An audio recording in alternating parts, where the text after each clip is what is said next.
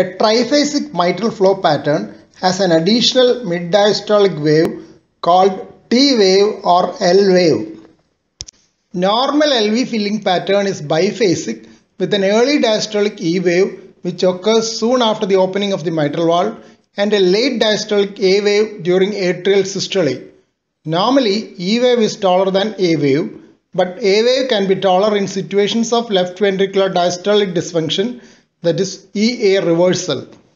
Please subscribe to this channel for future updates. Click on the subscribe button. Press the bell icon after that for all updates.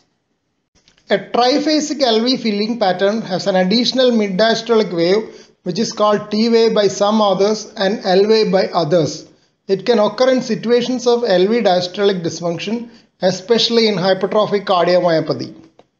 A corresponding L' wave or T' wave in tissue Doppler has also been described.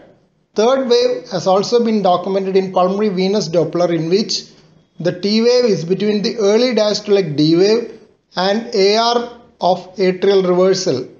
AR wave is negative while D and T waves of pulmonary venous Doppler are positive waves.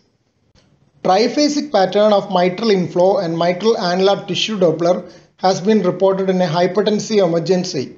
L wave has also been reported in M-mode echocardiogram along with a mitral inflow L wave. L wave indicates mid-diastolic flow from pulmonary veins into the left atrium and further into the left ventricle. In those with LV diastolic dysfunction, an L wave indicates high risk of hospitalization for heart failure as it connotes high LV filling pressures. It is associated with clinical heart failure in cases of LV systolic dysfunction. Triphasic LV filling pattern is a mixed pattern of restrictive filling and impaired relaxation. The third longitudinal movement of the mitral annulus on tissue Doppler is thought to be due to extramyocardial relaxation with a suction force. This suction force due to delayed relaxation causes the mid-diastolic flow, which is manifest as the T wave or the L wave.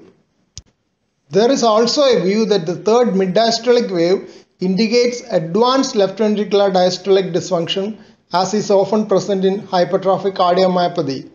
This was suggested by an association of L' with higher E by E' ratio, larger left atrium and higher NT-proBNP levels. Here are some important journal references. Here are the remaining references. Please don't forget to subscribe to this channel for future updates and click on the bell icon for all updates. Thank you.